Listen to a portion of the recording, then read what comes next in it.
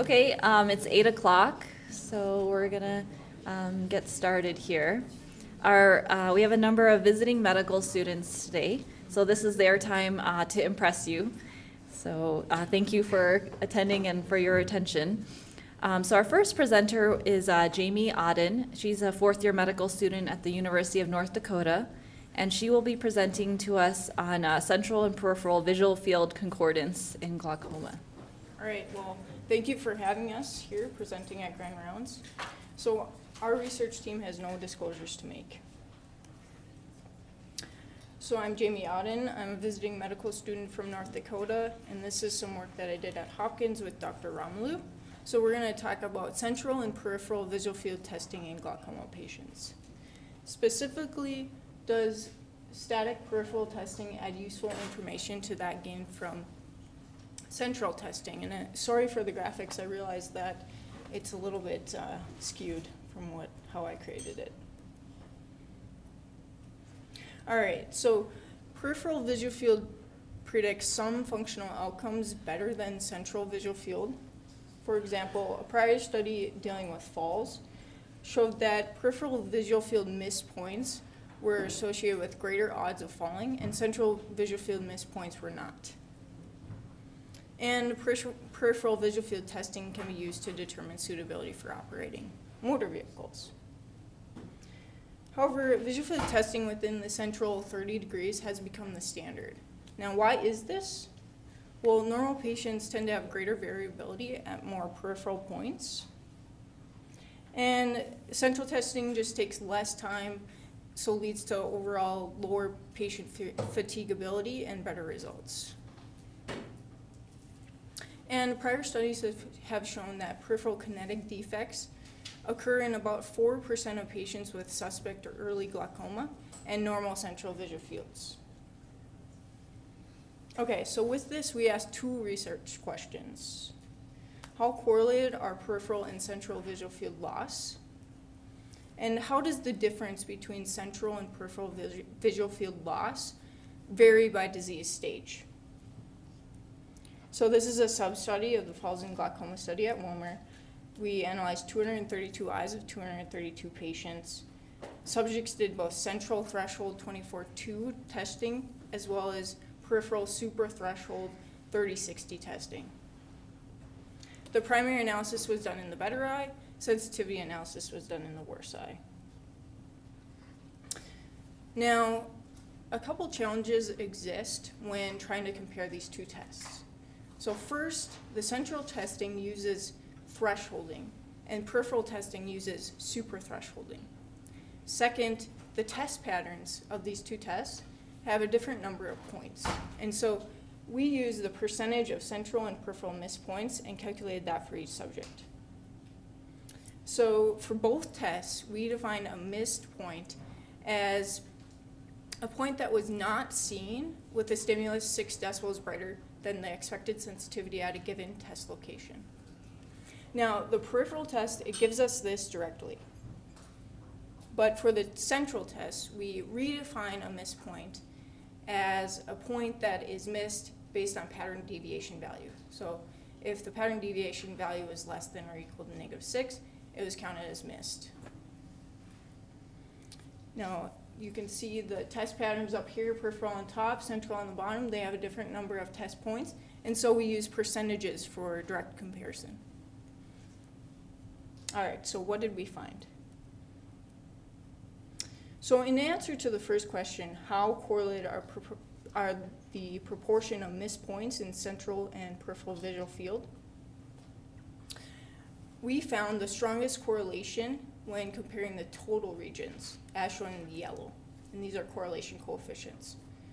We found weaker correlations when comparing the same hemispheres, as shown in the dark blue, and we found the weakest correlations when comparing across hemispheres, as shown in sky blue. All right, so here's a graph of the correlation. So this is not showing up, but we have percent central abnormal points on this axis right here, y-axis, against the percent peripheral abnormal points. And you can see that they are moderately correlated. However, for some eyes, there actually is quite the variability. The difference is quite significant. Now, how about for the second question? How do they differ across disease severity?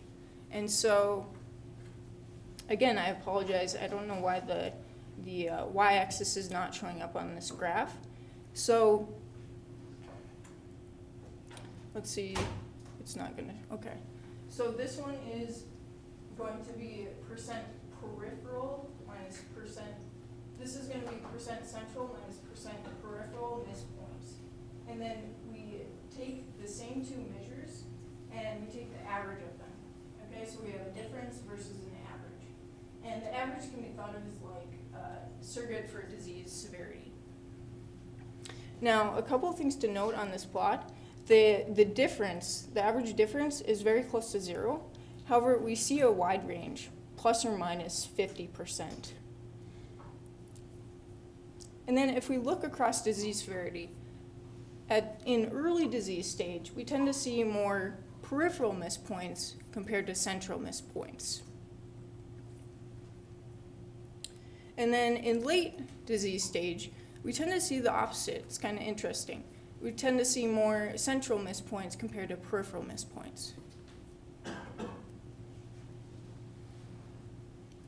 All right, so what if we take a patient from this region of the plot? What might their visual fields look like? Okay, so here's an example. You can see over here on the left, there's quite diffuse central loss, yet peripherally, there is significant peripheral sparing, especially in the temporal region. All right, so what about this region of the plot? What might the visual fields look like for a patient? Well, here we see a significant peripheral defect on the right there. Yet centrally, the visual field looks quite normal.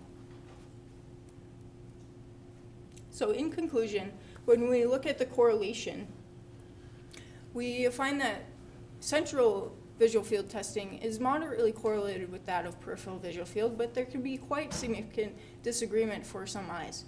And so it might not be a perfect measure of function of a patient.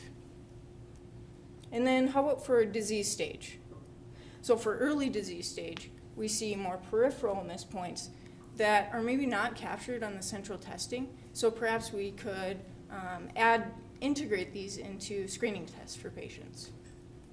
And then in later disease, we see quite the opposite. We see that a subject can have quite significant peripheral sparing despite advanced central loss. So perhaps this may play a role in monitoring disease progression when a patient doesn't have many more points to miss on the central visual field. So there are some issues that we'll consider with our study. No lens was used for the peripheral test per manufacturer recommendations. So we might expect a systematic bias toward more peripheral missed points as spherical error increases, but we don't see that.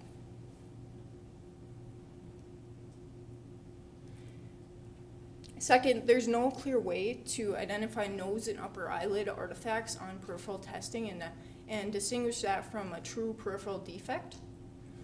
However, when we just analyze hemifields that would not be subject to these artifacts, like the temporal and inferior regions, we still saw comparable findings. And then there's a learning effect in peripheral testing, but this also occurs in central testing as well. Okay, so at this point, we can take any questions that you have.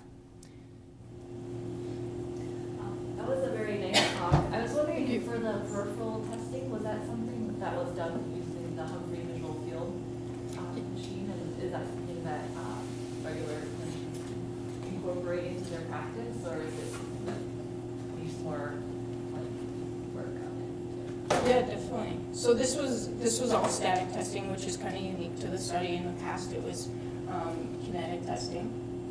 And so, yeah, it was done on the same Humphrey visual field. And we kind of tested some algorithms first, like different peripheral testing patterns, and ended up with this one, it didn't take much time, about 2.5 minutes per eye. Do you think that has the potential to pick up like real early defects demonstrating that there is glaucoma in patients that otherwise don't? Well, that's what these findings perhaps suggest, and we're gonna investigate that further. We're looking into more of like the functional measures and how they're associated with peripheral versus central loss as well. Things like exercise, gait stability, breathing speed. Does peripheral visual field play a little bit more of an important role? And also we can think of maybe not just running a full peripheral test. Maybe we could also integrate peripheral test points, say if a person gets a certain amount wrong on the normal screening test. Does that make sense? Yeah. In the example that you gave of the patient who had fairly advanced glaucoma, like all of their points on the central test were 6 dB below normal, and I wonder if there's a floor effect there. Like if you reach that severity of glaucoma, that you know, a size 3 stimulus just is too dim to catch progression of disease. Definitely, that's another implication. You know, if to monitor disease progression using this test 24/2, there's not much of a change that you can detect in the long run, right? Yeah. No, I just meant there's statistically when you're comparing this to the peripheral test that you've kind of hit the floor with this test.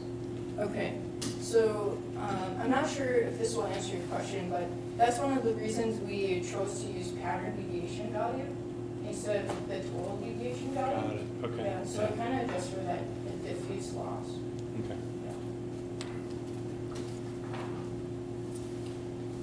Okay, thank you very much. Yeah, thank you.